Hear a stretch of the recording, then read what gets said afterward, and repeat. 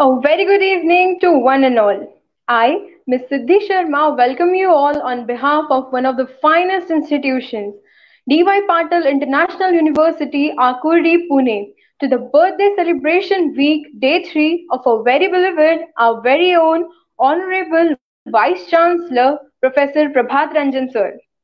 I would now take this golden opportunity to welcome our Honorable VC, Professor Prabhat Ranjan sir.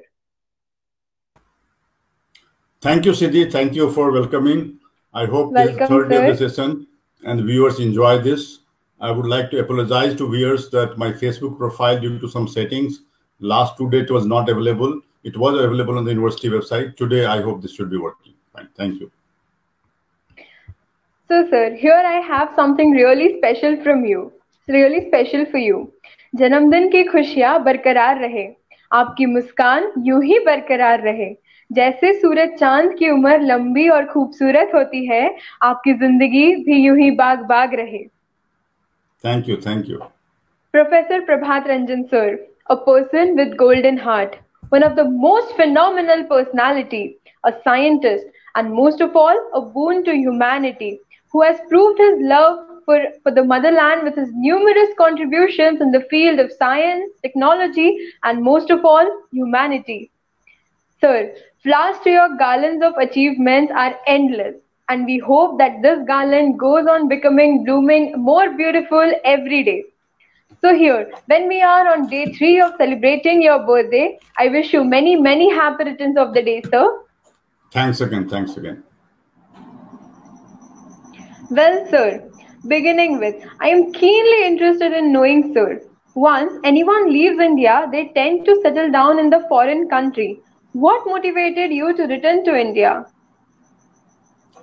So, as a student, I finished my master's in physics in 1981, and I went to US to University of California, Berkeley, to do my PhD work.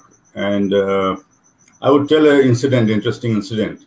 So when we reached there, within 3-4 days, there was the International Students Advisors Office. They used to organize sessions for all the international students to train, orient them into the new country. So we had about half an hour session. The advisor, talked about all the things that were important. And then he asked that, is there anybody who has a question? So one of my Indian friends, Rakesh Alabadi, I don't know where he is now, he got up and the first question he asked was, how can I get green card? So as you said that most of the people who reach US, their first on their mind is that how do I get a green card so they can stay forever there.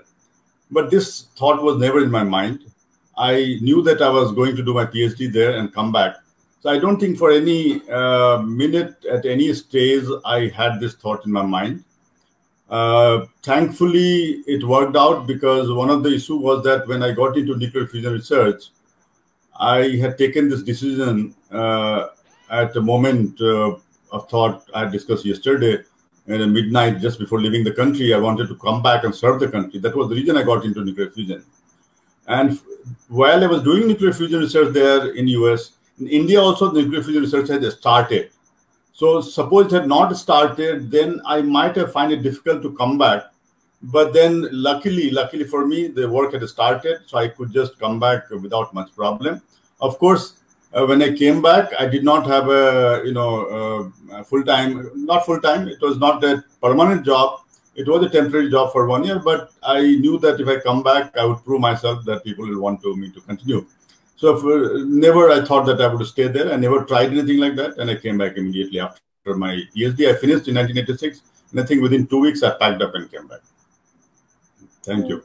That was really great to hear, sir, that you have always been a great patriot for your nation. Well, I understand that you got married and had your child while you were a graduate student in the US. How did you manage your graduate studies and family commitments together?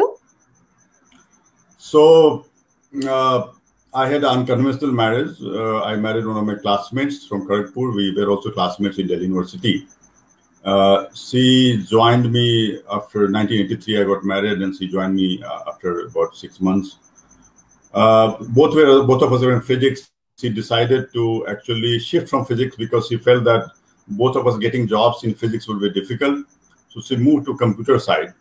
She took certain course in Berkeley for about a year on computer side. And I think it was cooperation from her that was very important, because when you do PhD, you're engaged in the research work, and time is not important. Everything has to be done. A good thing that my supervisor did was that even in those days, when we didn't have computer, internet, and so on, he allowed me to keep a terminal in the home, which was connected through phone line.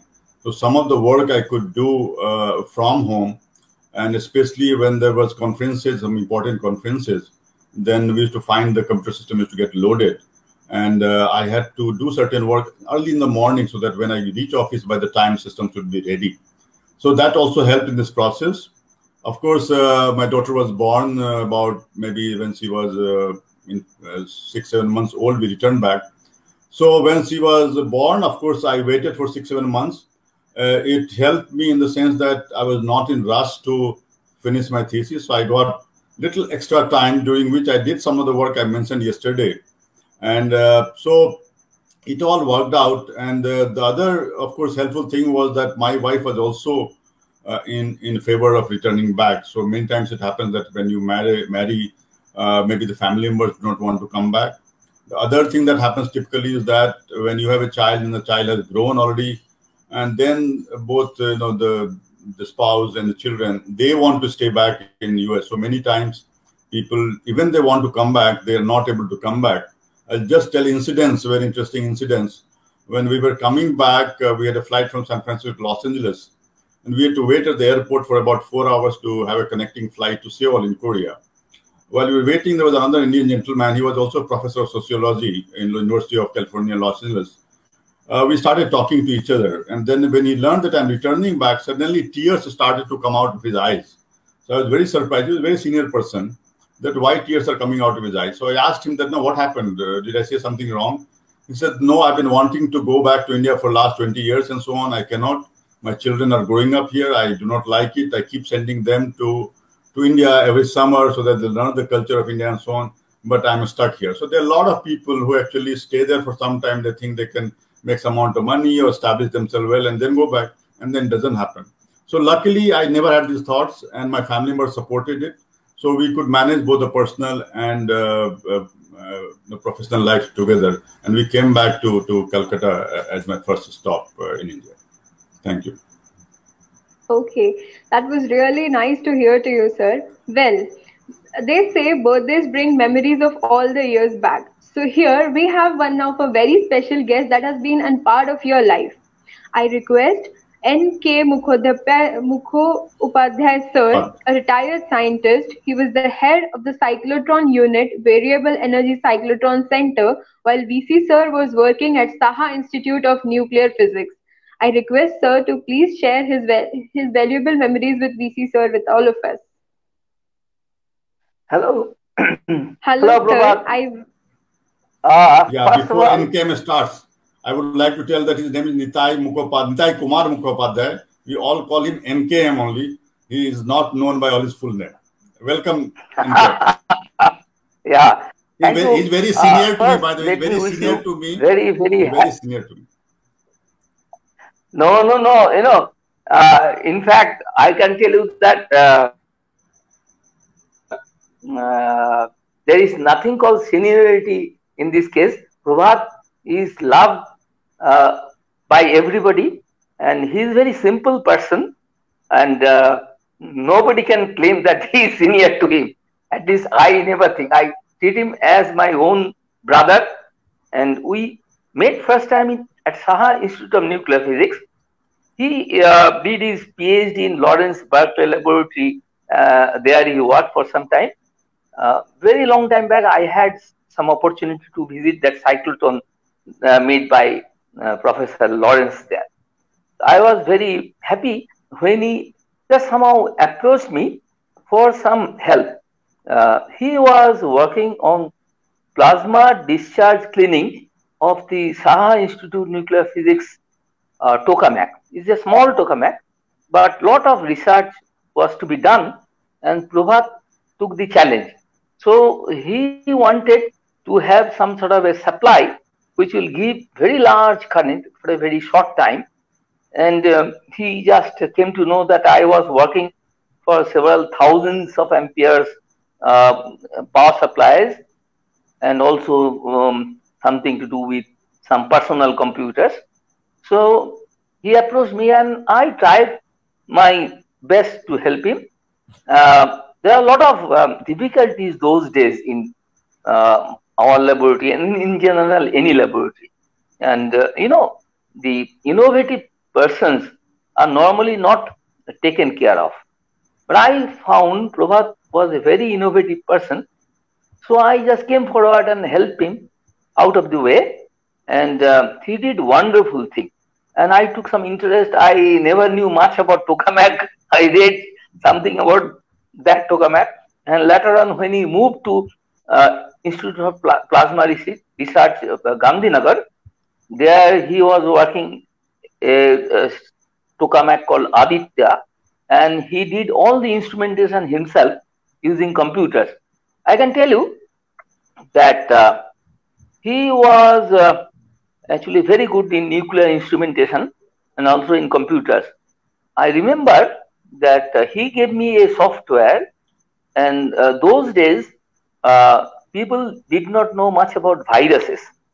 Then I took dumps of the sectors of various floppies and found that certain files, system files .sys or command file .com and executable file exe, they are getting attached. Their file length is increasing, and I used to clean manually using a software given to me by Prabhat.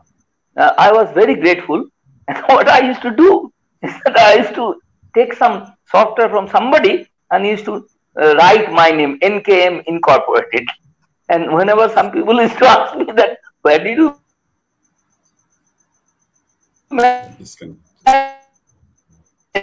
I was telling that it is not me, it is Prabhat who actually. I think we'll come back. Yeah, I come back. Now, somebody told that he used to take up challenges wherein he had very little knowledge about that item what he is handling. But I had some similarities with him. My childhood days also, I used to do something which was crazy. And another thing, very interesting, he is from Bihar. His language is Maithili. Many people do not know that Bengali language is a derivative of Maithili language. So that's why I was very much interested. My cooking is my passion. So and also eating various items. He was very fond of littis.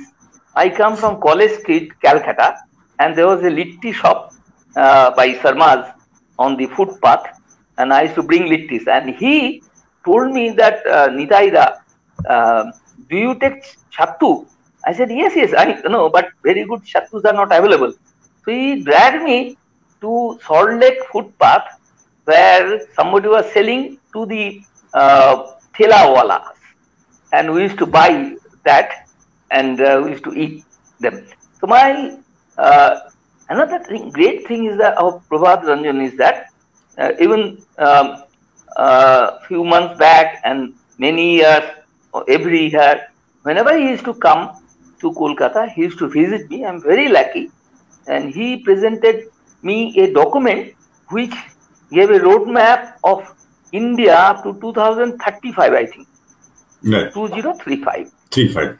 And I went through that. I found this very nice documented thing which he presented to our Prime Minister. And also, I used to keep myself, any new things he used to do, he used to tell me. For example, he took the some disabled person's brain signal or eye movement, and he used to make them operate some computers to that. And I got very much puzzled.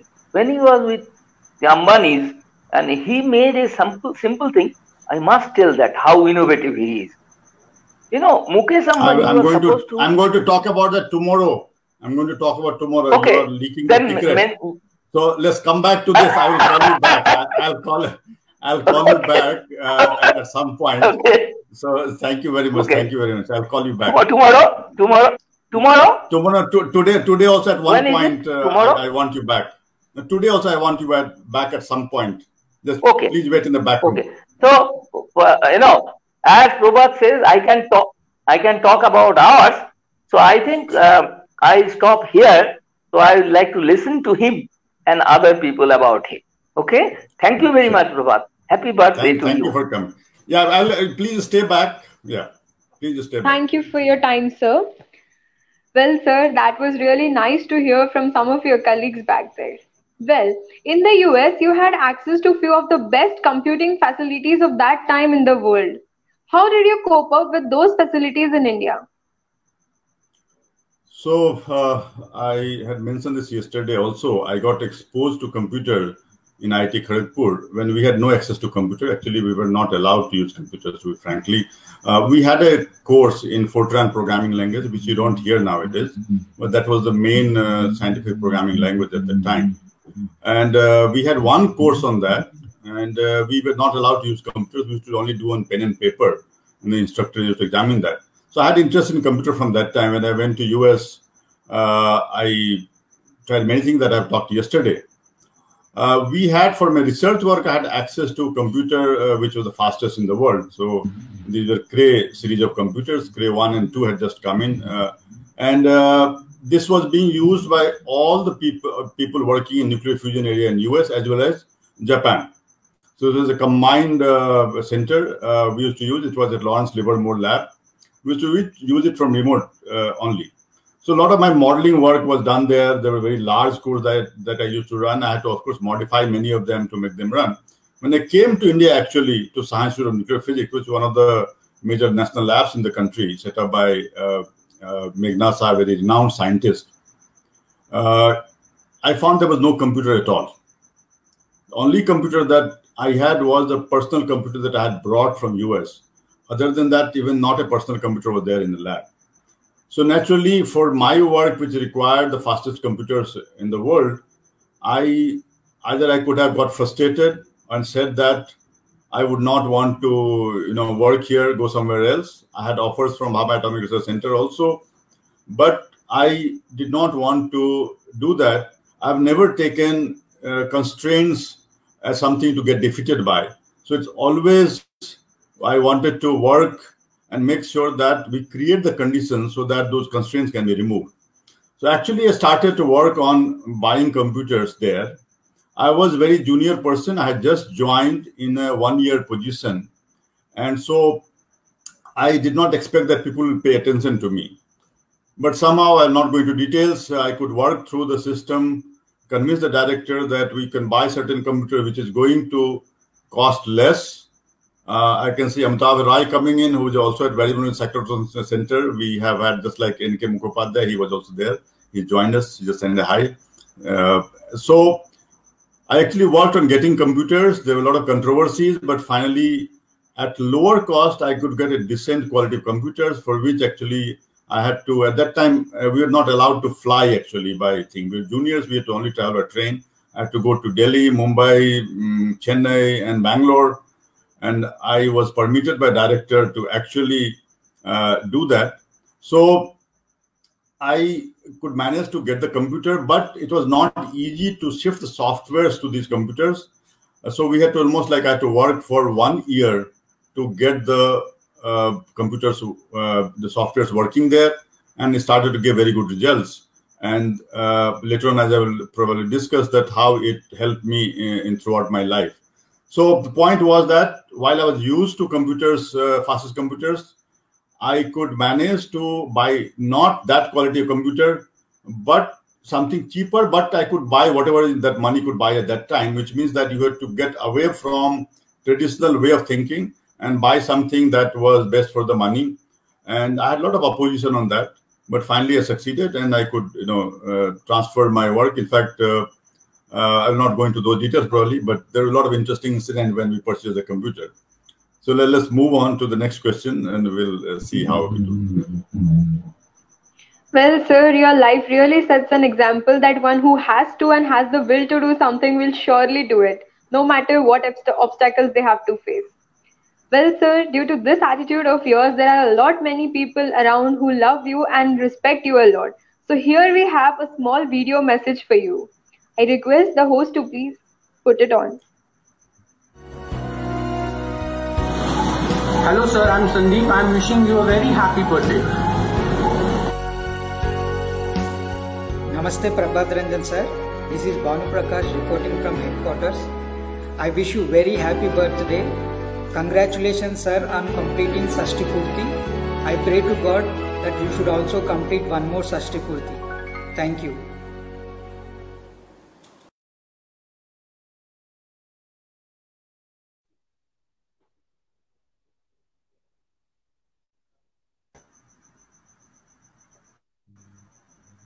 So your birthday has not just added a new year to your life, but has also added lots of smiles to everyone's faces. You can see them people wishing you from all the world around.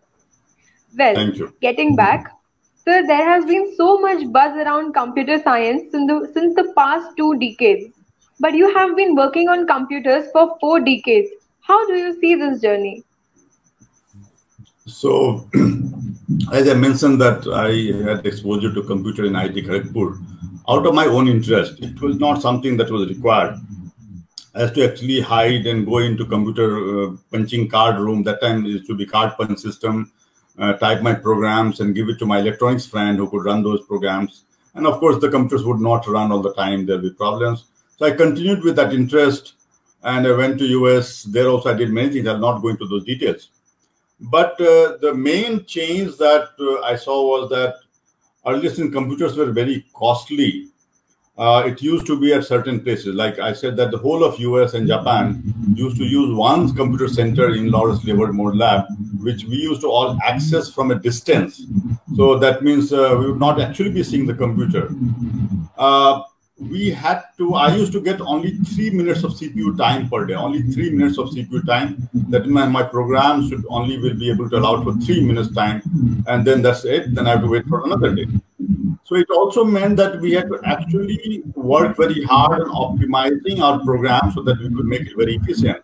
So even after running the fastest computer in the world, I actually worked on making many changes that I'm not going to go into details here, which made it fast by 7 to 8 times so that, it runs much faster. So we had to use that limited amount of CPU processing time that was available to us in the best way. Today, what we have seen is that with the availability of computers, people are not worried about this thing because they think that they can just get away with the poor program. The second thing that I noticed was that as we had computers at a remote place, we used to connect through modems and we used to work on something called dumb terminal. The dumb terminals means that you type A on that, A will be transmitted to the computer, and then computer will reply back, echo back, so you will see A with a delay. Even editing of files was a difficult task. Around the time I was in US, the personal computers started to come in. And people started to see that can we use personal computers also as terminal. So instead of having a separate terminal, we started to use personal computers as terminal. There were some software called terminal emulators which allowed you to connect to the computers. And then people realized that since we have intelligence in the computer, personal computer, why use it as a dumb terminal? Why not use some of the intelligences that are locally available? So then, for example, people developed a theme editor that means part of the file was brought into your local computer while you're editing. And then as editing was going on, to send the data back and so that things could be done a little faster. As it kept on happening and as the processing capability of the personal computer started to increase, why do I even need to send the program to the main computer? I could run it on my own computer. And slowly it just happened that people started to say that I have enough resources on my computer. Why should I use that? And I will just tell you that the Cray computer, which was considered the fastest computer at that time, and the Cray took a little later toward the end of my PhD work, had only 16 megabytes of RAM. Today, if I buy even a mobile phone with 16 megabytes of RAM, people throw at me that is like a brick. I cannot use it. So you have 4 gigabyte, 8 gigabyte, 16 gigabyte. Of course, the computers are much larger. So we used used to work with a lot of constraints. Later on, what happened is that as the time was going on, there was a play between communication cost and the processing cost. So processing used to be costlier. Slowly, the communication started to become cheaper, and then we came into what is called cloud computing today, where actually we throw jobs at the cloud. For example, a lot of artificial intelligence-related work, data science-related work is done on the cloud. Because instead of having those personal resources at your place, throw it at the cloud and get the data back. So we have come back around the circle. We started with the same thing that we had the center, computer center. You should throw the job there. And today, for of course, many things are using personal computers, mobile phones, but very serious scientific work or otherwise data processing, which requires a lot of power, we're still using the same thing because the computers have become much cheaper. So there has been a complete change. I was very fortunate to be associated with the whole journey of computers. I was in Silicon Valley myself, and that place, in fact, I remember when I was returning back, I think I mentioned it yesterday also, returning back, one of my secretaries wrote to Apple Computer. They were using Macintosh computer at that time. That was the first one that became popular. They said that he should not be allowed to go back. He knows too much about Macintosh, so please keep him here. But so I picked up that. I have learned all kinds of programming languages. I'm not expert in them. I picked them up as needed and move on. It's been a very interesting journey. And of course, today India is doing quite well, but we still don't have the best computers in the world. We're always lagging behind. Thank you very much. Thank you, sir.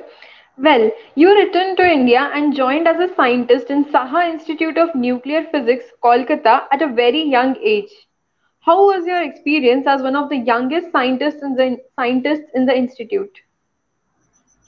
So I completed my PhD at the age of 26, and to tell you, I was at Lawrence Berkeley lab. When I finished my PhD, my advisor told me that you are the youngest one to finish PhD in the group that we were working in, which was called Magnetic Fusion Energy Group. And when I came back to Science Institute, I had many of my colleagues, might have been 10, 12 years senior to me in age, and they were still doing PhD. In fact, many of them were doing PhDs. And there were some people who would have just finished PhD, but maybe 13 years, 14 years senior to me. It created a little bit of rivalry because of my work. The director and others wanted me to join full time on a regular job. I was initially given a 1-year job on contract, and that also created a little bit of controversy. But what I've found is that over a period of time, they've all become friends with me. And my focus was not to belittle anybody else.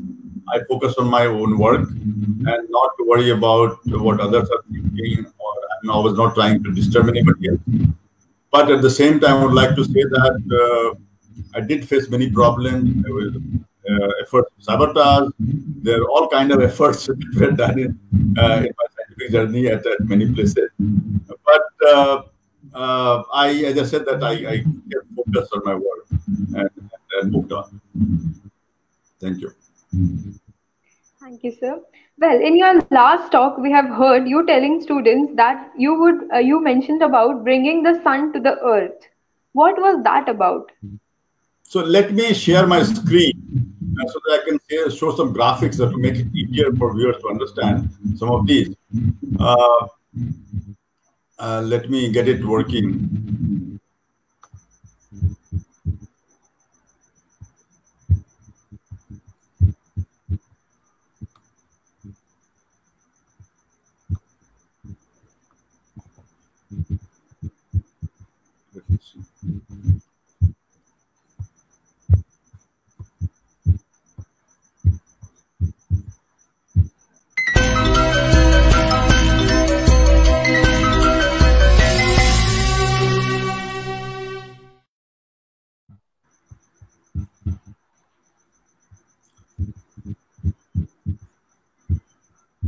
Yeah, now I think it should work.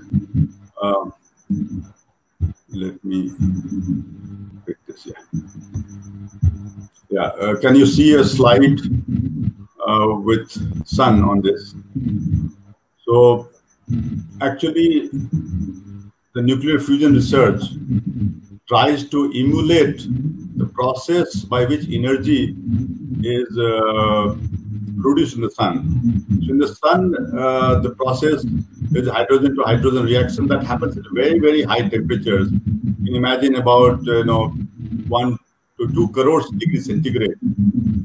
And for last almost, you can say, 70 years, there has been effort on the earth to try to create the same process and produce energy, limitless energy. So as I mentioned yesterday, I got into the field of nuclear fusion. Our effort was to emulate sun on the earth so that we could produce limitless energy. For this process, we had to create nuclear fusion reactions on the earth. Now, normally for this purpose, you can, those viewers who are interested, actually, they can look into my blog where I've talked about how I got into nuclear fusion research. There's a hydrogen isotope, deuterium and tritium. These need to react to each other and produce helium and neutron and energy along with it.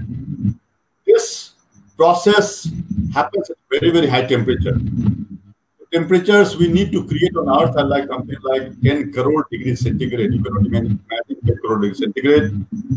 What we did was to actually, we tried to confine, so when you heat up gas, we have 3 states of matter. One is solid, liquid, and gas. To heat it up further, it breaks into ions and electrons. And roughly, I will not say technically, roughly that is called plasma. So we were doing plasma physics. So we had to create plasma, hydrogen plasma or hydrogen isotope plasma, and confine it so that, and heat it up to very, very high temperatures, and make sure that it does not touch any surface, for which we used magnetic fields. I am not going to technical details of this. So this process of creating plasma on the Earth by making sure that we don't destroy everything around it is what we are working on. Just to also tell the viewers, actually, hydrogen bomb, many of them would have heard, produced by the same process, but initiate hydrogen bomb, atom bombs, to be exported in India in 1998, actually as part of the Pokhran 2 experiment, did explode hydrogen bomb. So when we talk about bringing sun to Earth, this was the process that we were involved in, and it is very interesting, and a lot of work is going on this. But in India, I have worked at the 2 places, Calcutta and Gandhinagar Institute of Plasma, 2 places over there for 16 years, and Lawrence Berkeley Lab about decades I have spent in this area. And just to tell the viewers, actually, while we expect that fusion by conventional means will take another 40 years, by 2060 we expect to commercialize. What we are seeing a lot of good signs of happening much faster. And the best estimate, the optimistic estimate is that by 2035 or even by 2040 or 2045, we may start to see nuclear fusion happening on that. So let's stop at this and let's proceed to the next question. Thank you so much, sir. Well, you started your research with computer modeling and then later extended your work into experiments as well. How did that happen? Right. So I would refer viewers to a blog that I've written on that, how I became accidental experimentalist. This was actually the title I stole from a book that was written by Manmohan Singh, Prime Minister. I wrote this blog around the same time, so that experimentalist. And when I did start my modeling in Science Institute of Nuclear Physics, there was very little knowledge in the country about nuclear physics at a very early stage. I might have mentioned yesterday that I was the first PhD probably from the India to do PhD in nuclear fusion research. But we tried to, I got the computers working, I started to modeling, and I started to find certain problems with the computer, with the model, which was not matching with experiments. The reactor in Science Institute of Nuclear Physics, Calcutta, was actually fabricated by Toshiba according to our requirements. And the Toshiba had given all the details, but they had not said that the experimental part, they're not guaranteed. They said that engineering part is fine, everything will work as it is, but experimental part, they did not guarantee. They said that we are not sure how it will work. It's an experimental thing. You can work on it. So when I started to model, I found that the modeling was not matching with the experiments. So in that case, I was using a very large model that I brought from US. It has 60,000 lines of codes. I actually wrote down, I threw that away. I wrote a very simple code, ignoring most of the things, about maybe about 400, 500 lines. I don't remember now. And I found that impurities were a problem, which was probably affecting the performance of the nuclear fusion reactor. It's called, this particular style of nuclear fusion reactor is called tokamak. So I will use this term tokamak many times. This is a Russian abbreviation of toroidal magnetic chamber. So tokamaks are the mainstream devices right now for magnetic confinement of plasma matter. So when I thought that, okay, there may be a possibility of impurities coming in and affecting the performance, you have to clean the inside of the vessel. When Mr. N.K. Mukhopadhyay was talking about, he talked about that a little bit. So I said that, okay, we have to clean it. And I talked to which scientist is working on that. So people who were in the experimental groups, one of them was supposed to work on this. So I talked to him and said that, how long is it going to take for you to get ready with this? He said that it will take him about 3 to 4 years because he has to import a lot of equipments which are not available within the country. I felt that I cannot wait for 4 years to actually verify whether my model is telling me correct thing or it is telling me wrong thing. So to prove my model, I decided that, can I do the experiments and try to develop this cleaning system? And I had no experience. I had no experience of this kind of work. And the traditional way, as my colleague was doing, would have taken 3 to 4 years. So I wanted to do something which I could do very fast and which can be done within the country. So everything that we are buying should be available within the country. That was a decision that I made, which meant that I had to think in a very, very different way, very, very different way. As N.K. Mukhopadhyay is here, maybe we can bring N.K. Mukhopadhyay in to the studio if he's still available. So I had some plans in my mind. I went to N.K. Mukhopadhyay and there was Subhimal Saha was there and a few of the electrical experts to try to talk about my ideas. What is in the cyclotron, as NKM was telling, we used to have thousands of amperes current flowing continuously. I needed to have large current, but very short duration of milliseconds duration. So they did not have the exactly the same kind of experience. But I found that lot of spares, junk which was thrown away from the cyclotron power supplies were lying around, many copper plates and so on and so forth. So I approached NKM and I said that I want to experiment some of these. Can you lend me this? So he was head of cyclotron at that time. He bypassed the various processes and all the bureaucracies and allowed me to borrow some of those from junkyards. And I tried, I remember I purchased 7 transistors from Calcutta market. And the first time I tried, I got the right kind of signals to see that it may work, but whether actually it will do the cleaning part, that I was not sure. But most of the transistors blew away shortly. So I went back to Cyclotron Center, discussed with Nitai and other people, and to find out what may have been the problems. I was told that, there is something that you need to do. I'll not go into those technical details. So I came back and then I again tried and I did not blow up those transistors. And then I purchased, so I approached Nitai again. He mentioned that I needed a big power supply. So he had a spare power supply. He allowed me to borrow that. And I purchased about 150 transistors. Maybe I would like to show some of that picture. Later on, I'll probably show, maybe not to disturb this discussion. So I brought that in. I got ready to do experiment. And with his power supply, I had to connect a 3-phase variac. The variac actually is like a voltage variable. So you can vary the voltage. And it's a 3-phase power supply. which was lying in my group for a long time. So I started using that. And one of the Fridays, I remember, I was about to actually, so I connected to the power supply that Nitya had given. I connected to the three-phase variac, and I was about to test.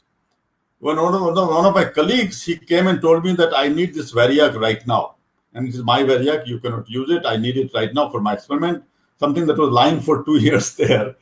And I told him that just wait for a couple of hours. It's been lying for 2 years.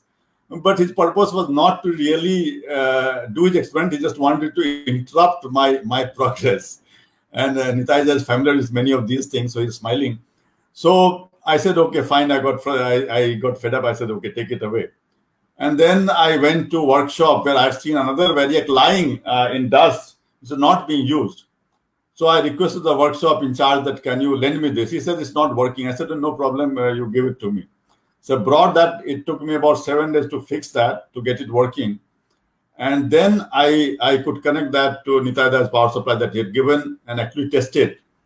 And then I saw that, yes, things were working as expected. And then something very interesting happened. So I was expecting that the inside of the reactor is very, very dirty. And as per the literature, I would take about 7 to 10 days of continuous cleaning, 24 hours cleaning, to actually start to see a cleaner plasma inside. So one of the days I decided that I will stay whole night. And for safety reasons, I needed one more person there because you cannot work in the labs alone. That's the standard operating process. So one of the research scholar, I asked him that, I have to be there whole night. Would you like to stay in the night? He said that, in Bengali, you call elder people da. So he said, Prabhat, I'm always hanging around in the night, so I will just come and stay with you the night. So I started, again, I'll not go into technical details. I started cleaning system, and I was changing certain parameters, trying to improve the performance. And I got a little bit more ambitious than I should have been at that time, because I had only developed part of it. Other parts of systems were still not equipped to handle the higher performance. So around maybe 4 o'clock or 4:30 in the morning, the system stopped working because certain capacitors had blown away, they got heated up. So I stopped at that particular point and actually went back to my home, and I slept off, feeling a little frustrated that I should have not been so ambitious and really, control my parameters to a little lower performance. So after I woke up, around maybe 10:30, I again came back to office. And while I was feeling bad that I should have been more careful, I tried to actually run the machine to see whether it has really made any difference. And I was surprised that actually machine had become completely changed its behavior. It became much cleaner, and it started to perform the way my model was expecting it to. And then, of course, I could actually, with that confidence, I became accidental experimentalist, and then started to actually plan out proper systems. And then I did many experimental developments in Saha Institute of Nuclear Physics. And of course, backup from Cyclotron Center was always there. In lieu of that, as I mentioned, that I used to also help them with computers and various other problems. So it was not only a one-way process. I used to help them out, and they used to help me. So it was a good relationship. And inside the campus, there were two institutes. There was no boundary inside. There were two gates outside. One gate was very tight security, and one gate was very easy security. But inside, we could move in and out. So that was very comfortable. So these I got into experiments, and I must thank Nitya again for the help that he provided at that time. Thank you, Nitya.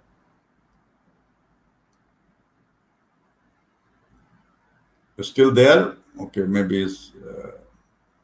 so we can proceed to the next question. Yeah. Okay, he's connecting back. Yeah, I think you got disconnected. I just thanked you for all the help that you provided in the initial phase when I was struggling with being an experimentalist. So, and that continued throughout. So I was doing computer modeling. I was working with the experiments. I was working with the data acquisition system. So actually, I never confined myself to one particular aspect of thing. I worked on system, whatever was required to do that. And that has continued till today in my life, whether I'm handling university, whether I'm handling disability thing, whether I was in TIFAC. I did not feel that anything is untouchable to me. I have to work on all aspects. If I don't know, I keep learning. I keep learning today. For example, this particular software I'm using, I only introduced. I first tried it out myself. So learning is very, very important, and that I've continued. So we need to work on systems. We need to work on problems and not on narrow areas of our expertise. So thank you, Nitaida, for joining again. And let's proceed to the next Thank question. you. Thank you. Thank you. Thank you, sir, for your valuable time. Well, sir, as today we are celebrating World Environment Day, I would like you to throw some light on your experiences regarding your contributions to the environment. Let me in another way. Actually, when I was in TIFAC, we had prepared document Technology Vision 2035, which was actually focused on the quality of life of Indian citizen. I would probably be mentioning more about this later in the series. But in this part of that, we had 12 documents which talked about, one of the documents also talked about environment and climate change. But around 2015, what happened? So around 2015 in Paris, there was a meeting called COP21, where all the countries were to agree to certain climate change related commitments, India being one of them. And we actually around sometimes, this meeting was sometime towards the end of November and first week. This was about May 15 to 20 days meeting. We, around sometime in May or June, I got a request from Ministry of Environment and Forest and Climate Change that we need help with technology related to climate change. So can you help us out? I was not really an expert of climate change, but then we had to take up this challenge. And we worked very hard to give technology input, which became part of the document that went into Paris as part of climate change commitment from India. And we were actually invited to be in Paris. We went into, in fact, we hosted a session on technology related to climate change in Paris. And some very interesting observations I had made that I do not have time to go into details. But what we noticed was that technology has brought this problem of a change in the climate, and technology also has a role to play in taking us out of this problem. And so that's why, in fact, one of the statements that I had made there. And so we got involved with that. And then the Ministry of Environment, Forest and Climate Change started to give all the tasks related to climate change to us. So we worked on a whole set of technology related to climate change. For example, I'll just mention one interesting example. When we were discussing, India made commitment at the Paris COP21 that we would be planting enough trees or through forestry so that we could have about 2.5 to 3 billion tons of carbon sink. And we were asked to, so this was the commitment we made. We formed a committee which was formed by me only. In the first meeting we had in Dehradun to discuss this, I suggested that instead, in addition to the natural trees, we could use something called artificial trees. All the forest experts who were there, they immediately said, no, there's nothing like artificial tree. We cannot use it. We have to use natural trees. So then explained to them in detail that artificial trees can capture carbon at 1,000 times more rate than natural trees. So it will save us lots of land, because when you plant billions of trees, you need land space also. So after some time of convincing, they all agreed. So it actually became part of India's climate change plans. So all of this was planned by us. So I was part of climate change convention in Paris, in Morocco, in Bonn, the last one that I attended in 2017 before I came to Pune. So we got involved with climate change from 2015 onwards. And that is very, very important for survival of the human species itself. So I think I'll stop at this point. Thank you very much. Please go ahead to the next question.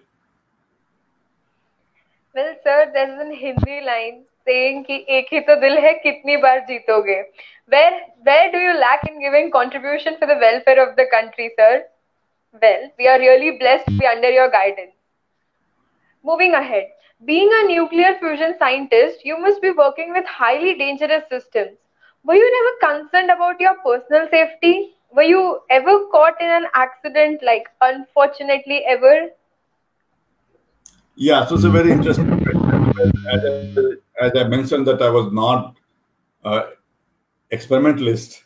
The first accident that happened was I became accidental experimentalist itself. So in that process, I was just mentioning that when one of the first experiment, that major experiment that I was trying, during the night time, suddenly at 4 o'clock, some capacitors blew. But one thing we, of course, had to do always was to maintain certain safety standards. So if there are dangerous systems, we'll not be close to that. So we did face many accidents. I'm going to talk about some of those, but it never endangered our personal safety because we always maintained the safety standards that was expected of us. So the first failure was there, as I mentioned, that in the night 4 o'clock something failed, and it was just because I become a little over ambitious. I could have controlled the parameters and not tried to make it very efficient, but thankfully it still did its work. Later on, another interesting thing happened. This happened in Calcutta, actually. And I must share there are a lot of people who are listening to this. They must know that science is not a very clear game. So I was ready with another set of experiments which I did, where actually I had made a set of power supply to extend the plasma duration, which was costing about 2.5 crores rupees if Toshiba in Japan had made that. But we didn't have that kind of money. So I actually took up that challenge, and about 20 lakh rupees I made it. And there were thousands of capacitors, very large capacitors. And the capacitors, these are electrolytic capacitors. To those who know about these, actually, if you charge them in the wrong way, it actually creates problem, it explodes. So one of the days, the day when I was about to, I would be testing the system. I came in the morning, and maybe let me see if I can share the screen to show some of these points. Let me just share the screen again. Sorry for the interruption.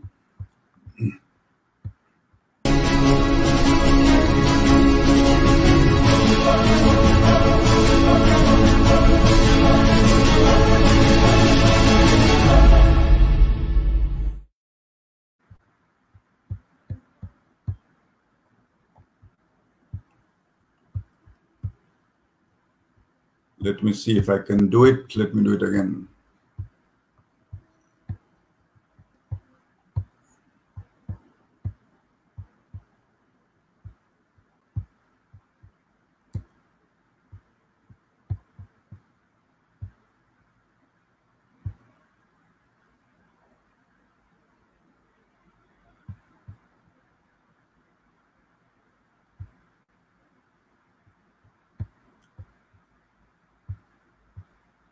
Yeah, now I think this time it will work. Sorry for this. Yeah.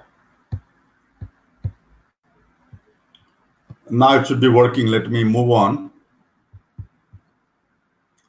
So this is the machine that was there in Science Institute of Nuclear Physics. And there's the other view of this. This is the discharge cleaning system I developed, which cleaned the system. You can see capacitors. This is the power supply that I was talking about. And you can see a lot of components here. You can see a lot of blue capacitors here. There are thousands of them. And when I came in the morning, I was just checking these systems before I put it on. And I found that somebody had gone and actually changed positive to negative and negative to positive. And in that condition, he expected that it would explode. But thankfully, I discovered that and corrected that. Of course, I had certain precautions that I had taken that it would have not exploded. And the system went successfully, so there was no accident there. So this was a deliberate attempt to create an accident. In 1995, I moved to Institute for Plasma Research, Gandhinagar, where that was the major research center for the country. It is still the main research center for nuclear fusion in the country. And that time, Aditya Tokamak, as probably the viewers might be able to see, this was the largest nuclear fusion reactor at that time. A very interesting story that was there was that I was working in Calcutta on creating a superconducting tokamak, a superconducting nuclear fusion reactor. And I was invited by Institute of Plasma Research in Gandhinagar to actually shift over because they had got a proposal for superconducting machine approved by central government. At that time, Prime Minister was Mr. Narasimha Rao. So they said that since you are working on this, why didn't you shift? When I came and joined in Gandhinagar August 95, and I met director, he told me that why don't you work on the old machine? So this is the old machine, Aditya Tokamak. It was the largest one at that time in the country. In fact, there were only two of them, one in Calcutta, which I had worked on, which was a smaller one, and so the big one. And the superconductor machine was in planning stage. So I was a little surprised with that. And I said that, why do you want me to work on the older one? Because I knew that this had a lot of problems for the last 6 years. So 89, it started to have the first discharge. And 95, we are talking 6 years. There was a lot of effort put in by the director and others to actually get it to working to the standard that was expected to be. But it was not successful. So he said that, why didn't you work on this? So I was a little worried that I'm being put to a task with which I may not be comfortable. It's something not working. People had come from, foreign experts had come and spent 1 month, 2 months time. Then he said that, okay, if you're not comfortable, why didn't you do one thing? You spend 50% time on this and 50% on the superconducting one. So I agreed to that. And he asked me about 2 days later that, have you thought of something? I suggested a few things. I'll not go into those details. For about 3 months' time, I was not allowed to try those things out. But after some of these I've written in my blogs, those who are interested can read.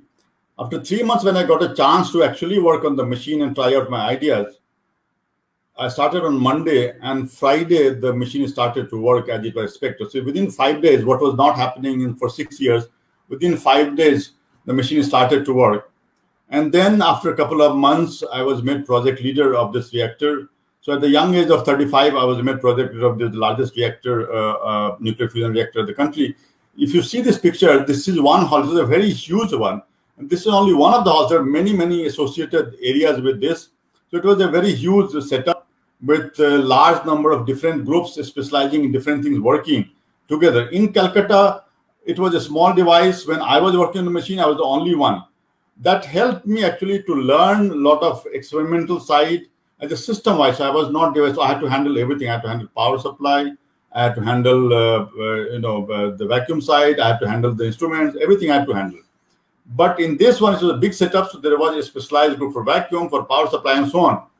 So one of the advantages I had when I worked on the small machine in Calcutta, that I could actually understand the system as a whole. And when I came here, that concept helped me. Now, coming back to the accidental part, why I mentioned this, because this is where a lot of things happen.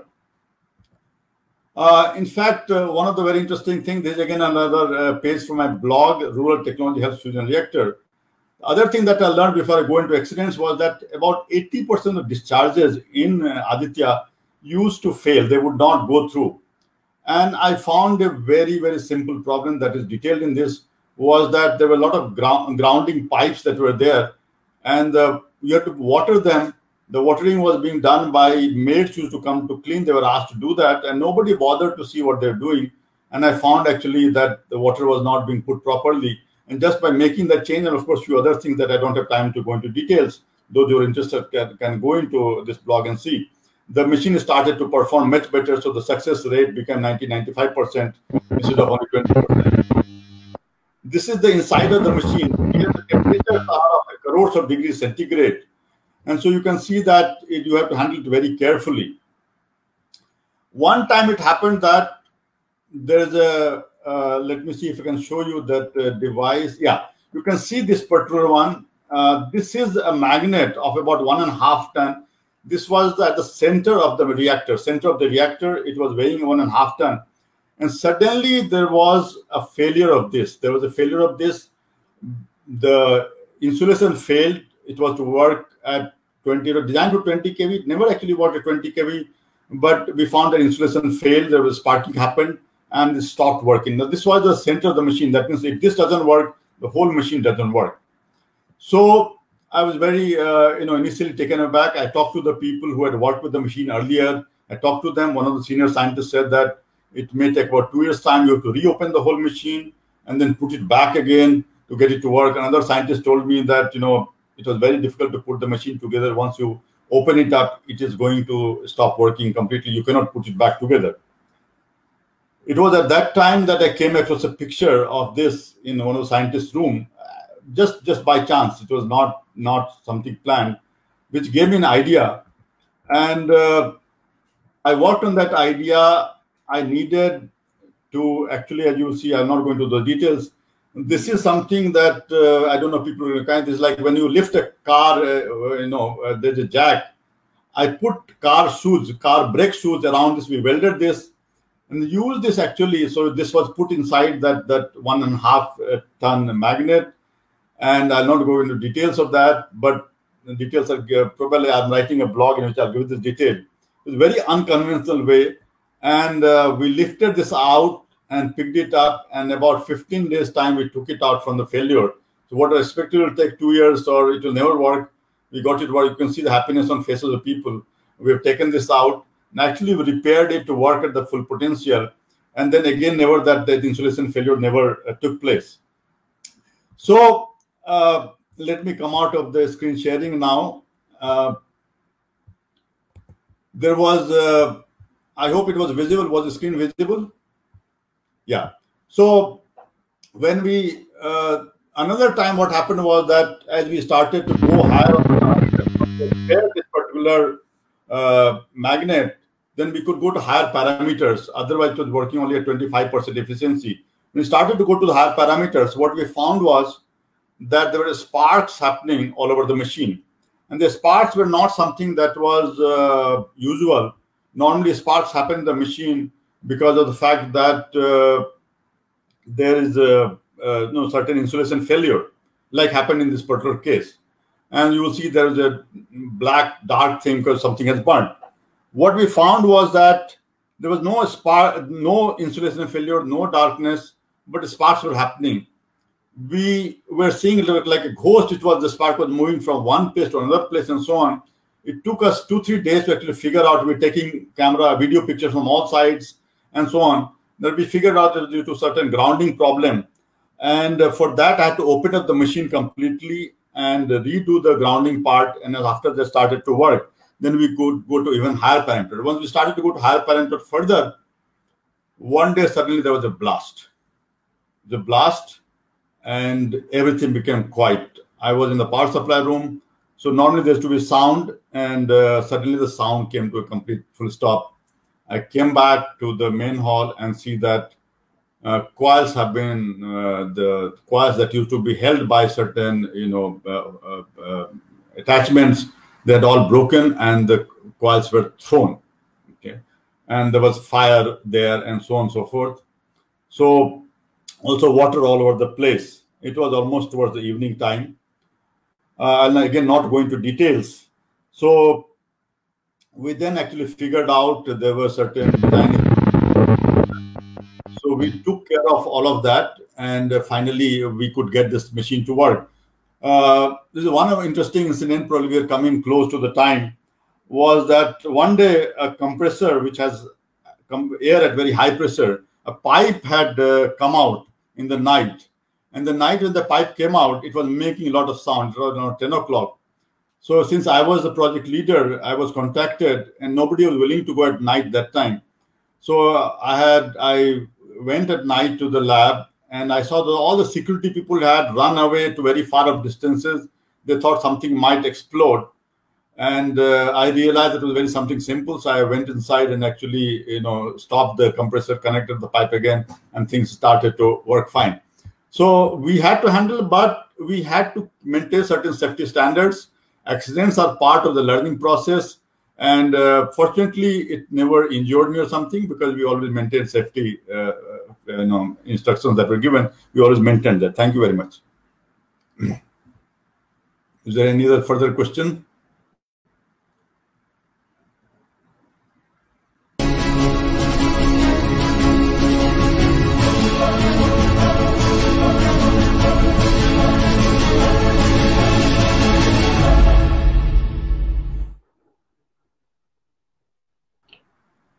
Well, sir, now we have some really sweet messages for you as for your birthday wishes. I request the host to please put them on. Thank you.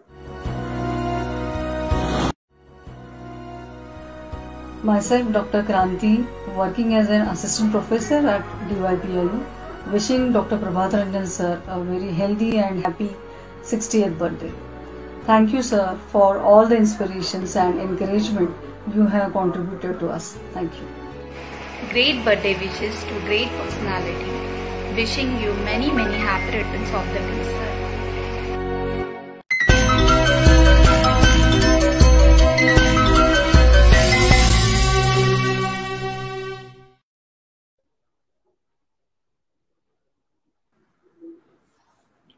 Thank you.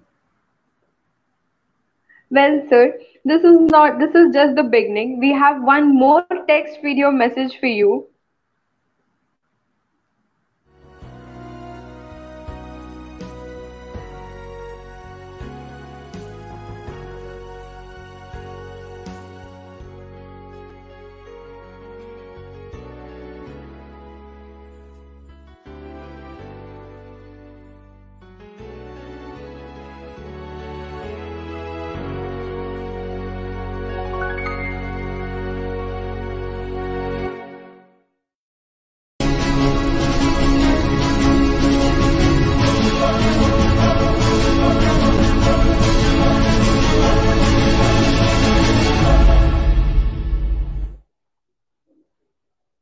Thank you. Just to tell you, Shashi Shekhar, he is a professor at the University of Minneapolis, Minnesota. And he was in my school when we were in a Gurukula style school. He used to live in my ashram. And then I went to IIT, he also went to IIT. And I went to Berkeley to do my PhD, he also did. And in 2008 and 2009, twice I visited him. And we were working on certain joint projects at that time. So thank you very much, Dr. Shashi Shekhar. Well, sir, this shows how loved and respected you are in every field you have worked. Well, your life is so full of experiences and motivation that anyone who listens to it can be filled up with motivation to do something more in life, and mostly contributing towards the country and humanity.